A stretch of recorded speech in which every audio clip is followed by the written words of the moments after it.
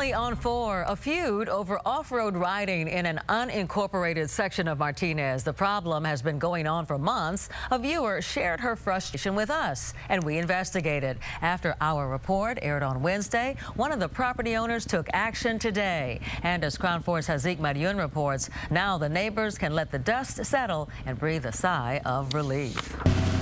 You've got bulldozers hauling in huge stones. They added rocks to this area right here to secure it more. Brand new signage also brought in. Yeah, we want to make sure these signs are highly visible, make sure that people know this is a restricted area and they're not supposed to be down here. Those people he's referring to are dirt bike riders trespassing on private land here in the Vine Hill neighborhood in Martinez. Last night there was no traffic in here at all, no four-wheel drives, no motorcycles. It was very quiet. That was the case after our story aired on KRON 4 featuring residents who chose not to reveal their identities, who told us they were fed up with the noise, dust, and smell of diesel fuel permeating their homes. Very peaceful.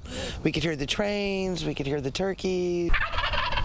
On the scene assessing the situation on Thursday were representatives from Discovery Builders, Acme Landfill, and Contra Costa Central Sanitation District, all jointly responsible for keeping the area free from dirt bikers like the one you see here in this YouTube video. As you can see from this Google Earth map, we're talking about a huge area, and while some holes in the fence are being blocked, property owners tell me it will take some time to get to the other areas still wide open. However, at least one resident says she's happy to finally see some action after months of complaining about the problem. A step in the right direction, would you say, huh? Yes, this is a step in the right direction. Thank you, KRON 4. In Martinez, Hazik Madyoun, KRON 4 News. As we mentioned, we checked into this story after a viewer actually told us about it, and we'd love to hear from you too. If you do have a tip or a story idea, you can tell us about it. You can submit your idea here on our website. Just click on My KRON 4 Story. No idea is too big